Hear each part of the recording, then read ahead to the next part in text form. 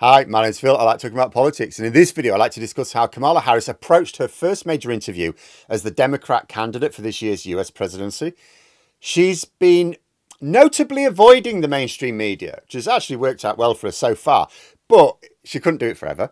And it left questions about how her campaign would be affected once she did start to have to carry out interviews like this. But after Thursday, it looks like Harris has a game plan, which is working. She not only dealt with the interview quite well, but there was one particular moment which seems to be the defining event, which worked out very well for her and not so well for Trump. The CNN interviewer asked about Trump's bizarre rambling during his own interview by black journalists earlier this summer. Trump had expressed confusion. He's not unusual. He's confused about a lot of things. But he expressed confusion about Harris's ethnicity, saying, well, I thought she was Indian and now she's black. She suddenly decided to be black. And everyone was going, she suddenly decided to be black? What? It's not something that confuses anyone else, by the way, including other Republicans. It's like, yeah, her father's black, her mother's Indian. It's like, This confuses no one in the world other than the orange one. All in all, it wasn't a great move by Trump. It was largely ridiculed. I really can't understand why anyone would want to bring it up again. But for whatever reason, this interviewer, CNN, decided to ask Harris about it. And Harris simply responded that, oh, same old tired playbook, next question, please. That's it, the interviewer asked. That's it, Harris said.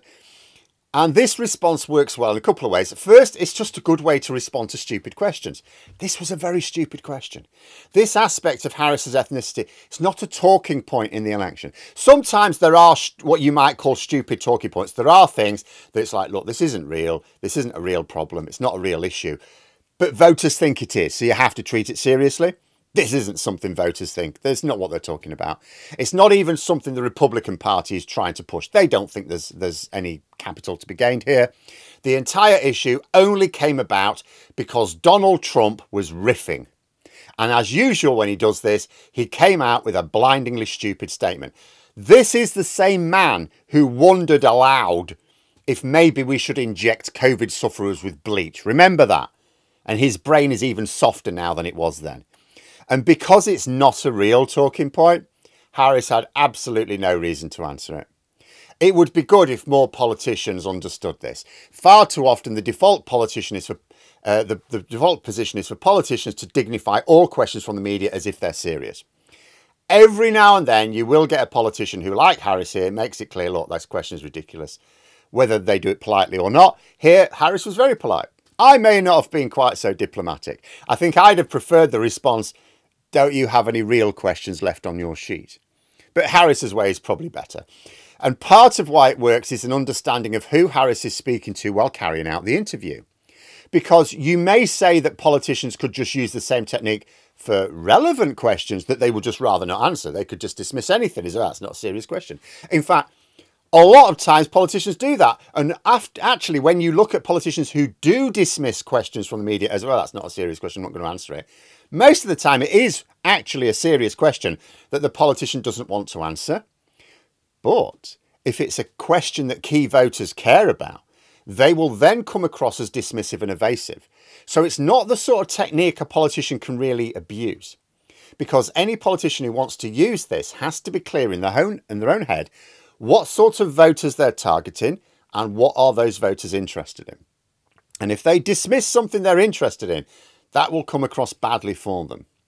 A big part of where the Conservatives went wrong in this country this year is that they needed to talk about the NHS and the economy. Their own strategists, Sunak's own strategists were saying, you need, the professional ones that is, you need to talk about the NHS and the economy.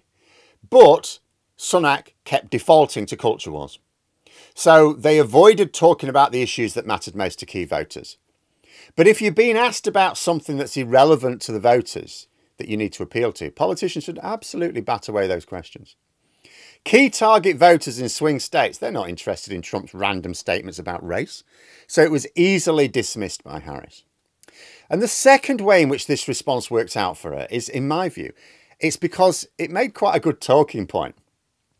There will be policy areas where Harris may feel a little vulnerable. It's notable that she's not talking in detail about a lot of these policies. You know, a lot of her campaign is very vibe-based rather than policy-based, I would say. You know, I've said in the past, and this is because the orange one isn't forcing her to talk about policy, so why would she in detail? I mean, in the same interview, Harris had to defend the fact that the government she aims to lead won't have quite the same policies as she has had personally in the past. Now, this is normal. I keep trying to make the same point myself about politics in this country. It's the same everywhere. A democratically elected head of government is not an autocratic monarch. You know, they cannot just adopt policy that they think are the best. A head of government will adopt policies that they personally don't think are good policies. They have to adopt policies that have enough support to be implemented. But a lot of ordinary voters don't think of it in those terms. They sort of expect that the head of government is deciding everything, and so will make those decisions based exclusively on their own beliefs. So questions like that can be a bit awkward, where you highlight a difference between what a person has said in the past and what their position is now. It's like, ooh, why have you changed your position? They may not have changed the position. They may just be recognising political reality. But if lots of people are talking about how Harris dealt with a stupid question about an even stupider statement from an even stupider presidential candidate, then that means not as many people are talking about some of the more serious questions. It also emphasises a few positives for Harris as well. It helps paint her as a no-nonsense politician, because she just dealt with it. She didn't mess about. There's no beating around the bush. It was like, stupid question, move on. Someone who is less about the show and more about getting things done. After all, a president who won't waste time with stupid questions from a journalist will presumably not waste time with stupid objections from anyone involved with policy implementation, for example. Also, it makes Trump look both... It reminds people of Trump's stupidity. I say it makes Trump look stupid. The original statement made him look stupid. It reminds people how dumb he is, and also explains how irrelevant he is. This was Harris dismissing what her opponent had to say. She wasn't interested. Oh, I'm not interested in what he's got to say. It's not worth discussing. So all in all, I would say that was... The interview itself, I think, was well handled. It wasn't a brilliant interview, but it was well handled.